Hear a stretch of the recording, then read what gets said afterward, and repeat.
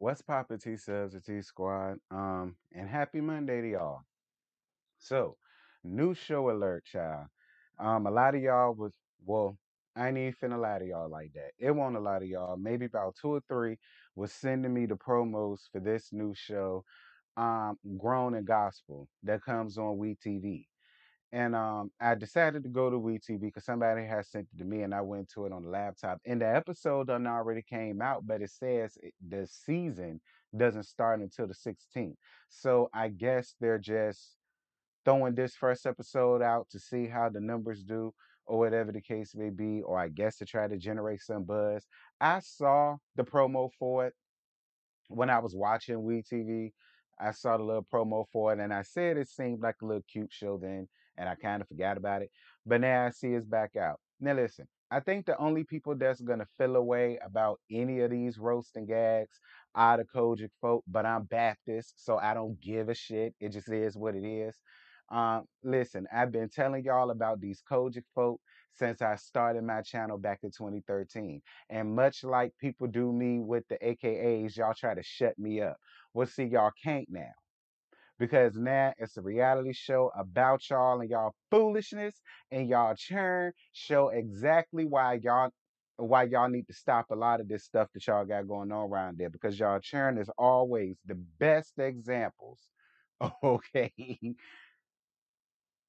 but I'm gonna leave it at that because it's the first episode and I don't know none of these people. So Grown in Gospel, Season 1, Episode 1, The Prodigal Daughter Returns. So, Elijah Connor. I don't know who Elijah Connor is the child of and as to why he's so important. Now, they say he's a music artist. He can sing. He gave us some vocals, so he definitely can sing. And he does have a song that's out that I actually like did go to check out or whatever. So I'm not gonna run him down to the ground like that. So, that's all real and cool.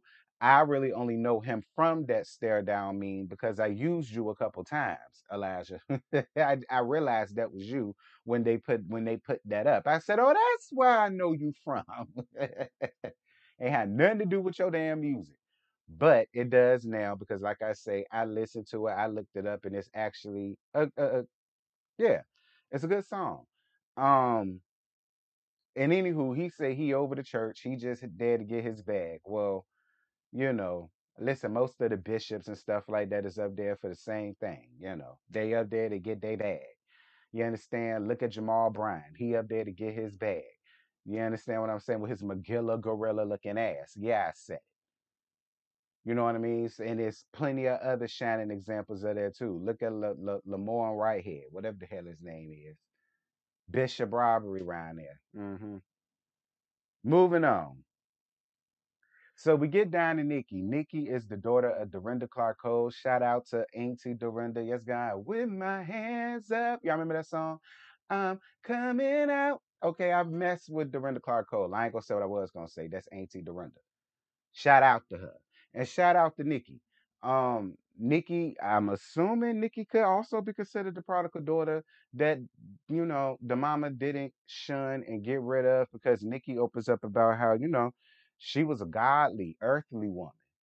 You know what I'm saying? And everything that they preached against down there to that church house, she was doing the complete opposite of what they wanted her to do. And she talked about how normally when that happens, a lot of the times the parents are just let their children fall by the wayside and let them go because they're now of the world and not God and so on and so forth. And, she started crying and praising her mama for not doing that, for not, letting her go and, never giving up on her and so on and so forth. And I felt Nikki. And so shout out to Nikki. For real, shout out to Nikki. If I decide to keep this show in the repertoire, I think I'm gonna see it for Nikki. I like Nikki a lot. And y'all know I live for Dorinda, so shout out.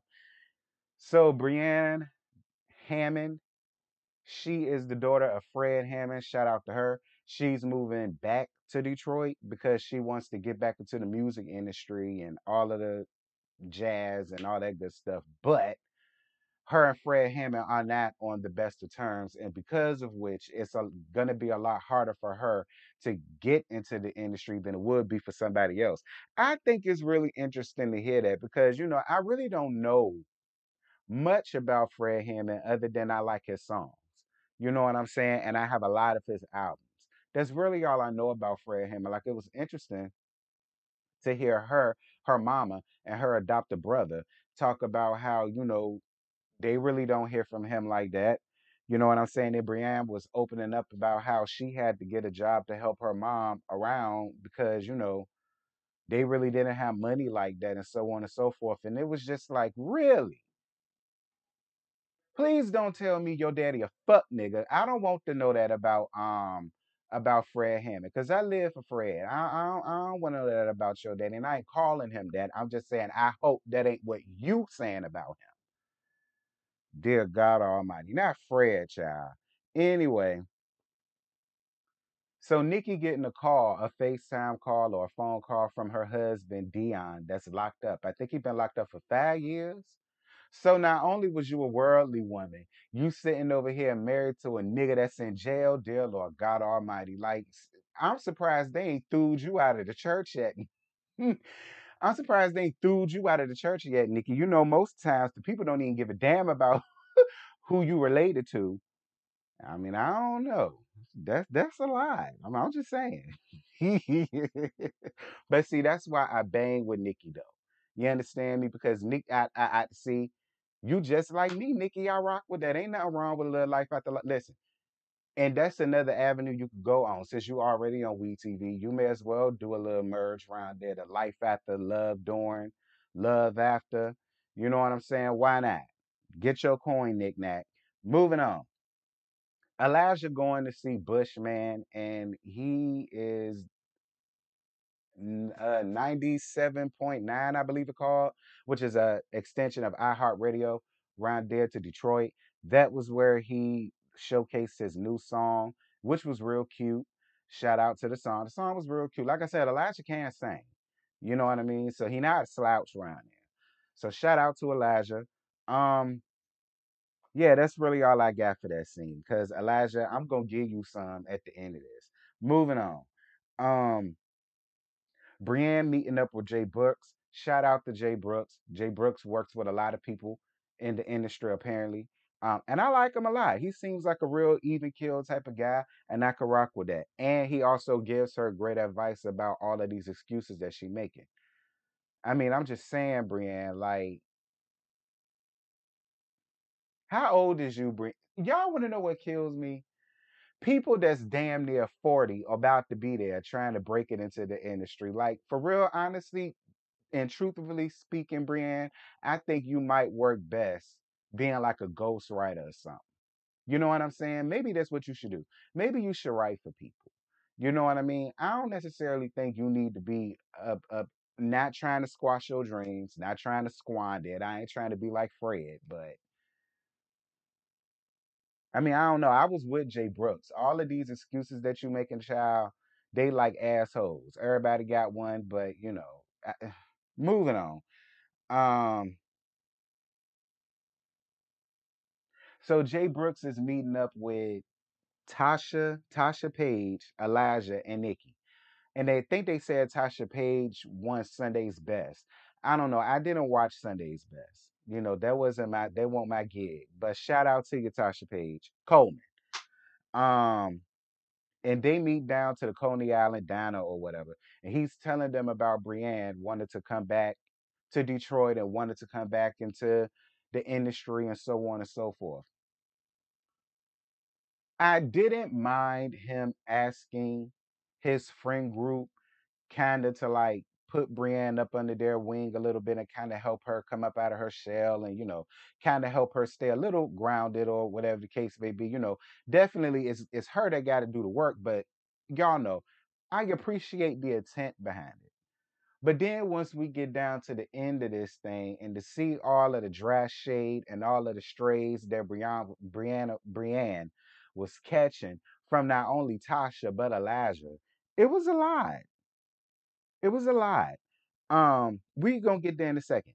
So Nikki taking her mama and Auntie Jackie out to get more clothes because I guess they still doing bookings and shows and gigs with the Clark sisters or whatnot, and she's the manager of them.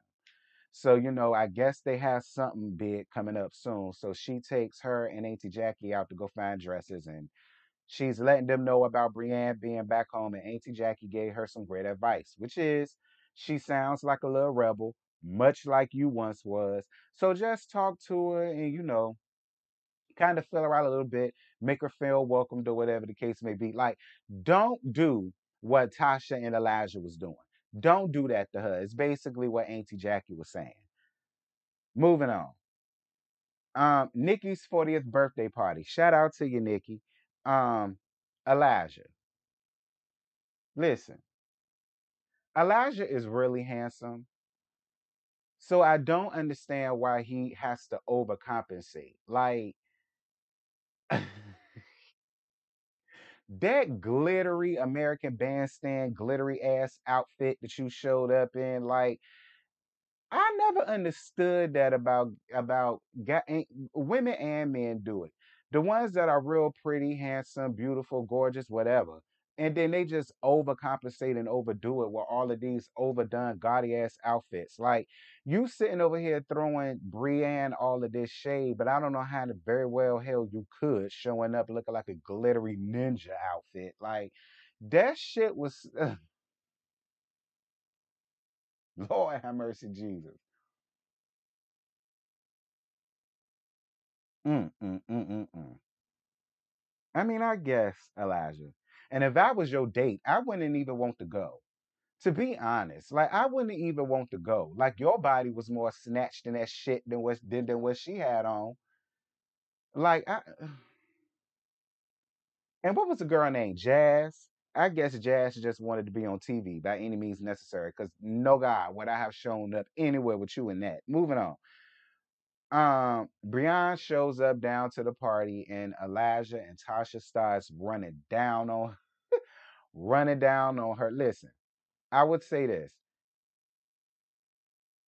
If I was Brienne, I wouldn't want to be around Tasha or Elijah because it's like y'all say y'all want her to be around and y'all say y'all want to help her, but then y'all reading her and roasting her down to the ground and y'all don't even know her.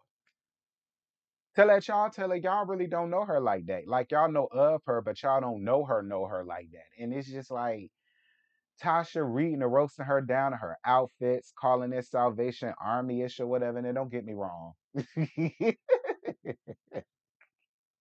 I mean, don't get me wrong. I mean, I'm not giving it Salvation Army. Burlington, I give it that. Macy's, I give it that. J.C. Penney's, I give it that. But not Salvation Army, not Goodwillish. And even if it was, what's wrong with that? Y'all know she going through things right now. Her daddy don't even see it for her. Her mama or her adopted brother to let them tell it.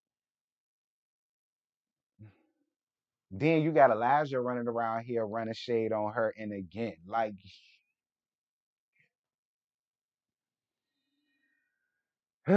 whatever. Elijah come around there touching all in Brianna hair without her permission, and Brianna should have fucked you up for that. I mean, I'm just saying, Elijah, you don't know that woman. You sitting over there running your fingers all in her hair without her permission. Don't do that. She don't know where your hands been. You probably just came out of the bathroom holding your little ass dick and ain't even washing your hands. Like you probably was just scratching your nuts or the crack of your ass or something, and you coming over there putting your hands all up through her hair. Like she should have threw water on your ass. That's what she really should have did. If I was Brianna, I would have did it. Anywho, that said, that's all I got. I ain't got no more to give y'all. The episode was cute. I figured it was gonna be cute, but like I said, I forgot all about it. But I'm glad y'all reminded me of it. It was cute. But whether it'll stay up here on the channel or not depends on you guys. Like, comment, share, and most importantly, subscribe. If y'all like the show, comment. All right, share, like it, whatever. And depending on how the numbers do, will determine if this stays on the channel or not. Cause y'all know how I am. So yeah, I'll see y'all later. Bye.